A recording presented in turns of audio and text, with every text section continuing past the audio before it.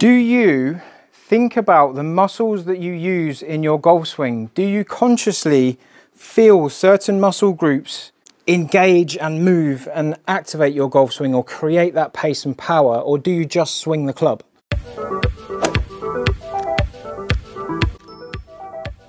Now the concept here today that I'm talking about is levers in the golf swing. So a lever is something that generates movement. And if you've got one lever working and you've got two levers working, you're going to create different amount of speed with a marginal change in effort. So I'm going to talk you through what levers are in the swing, and it might give you some ideas as to how you can generate more speed in your golf swing. And then I'm going to talk about one big area in the body that people don't seem to engage or activate in the swing to maybe help you get a bit more speed and a bit more consistency.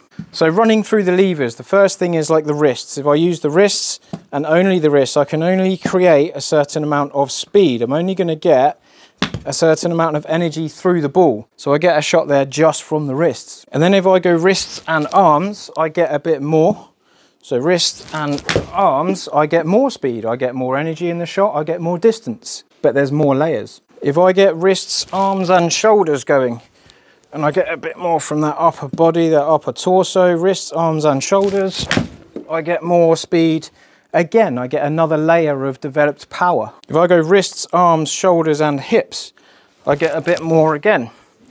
I get more generated speed, I get more elements contributing to the overall speed that I can generate. I just get a little bit more from there, which then accelerates that top half even more. Now, sometimes people will think that weight shift is also a way to add power and add speed. I'm not a big fan of weight shift, because if I want to strike a certain spot on the floor, if I rotate and rotate back, I get back to that same spot. If I slide back and slide through, it's very hard to hit the same spot. So I find it generally as a behavior in the swing to be less consistent when we're sliding, but it can add power. But if I now really engage my legs and get into the floor, I've then got the basis of the floor, moving my hips, and then I've got my shoulders working, I've got my arms working, and I've got my wrists working. I've got more layers of speed to generate. So I'm really going to get into the floor here, and I get more things available to create that speed. You, in your golf swing, it could be missing one of those elements. But there's one big element that is really going to help engage multiple elements from one thought.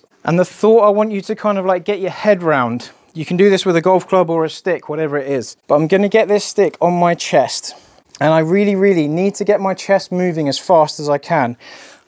I want to see how much I can get out of this. I want to see how much rotation I can create. But I really, really want to use the abs. I really want to use that core. I really want to engage those abs to create that twist and that rotation.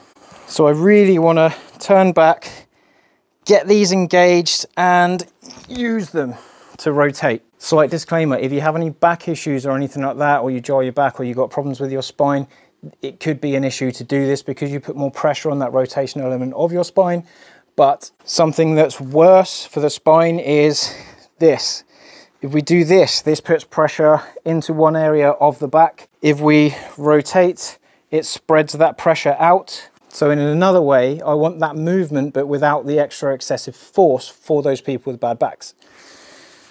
Further to this, I'm going to be coming over here into the gym area of the studio with Kyle, and we're going to be going through the TPI training module to see where my limitations, strengths and weaknesses are, to see if I can get some more out of my body into my golf swing physically. So stay tuned if you want to see that little snippet.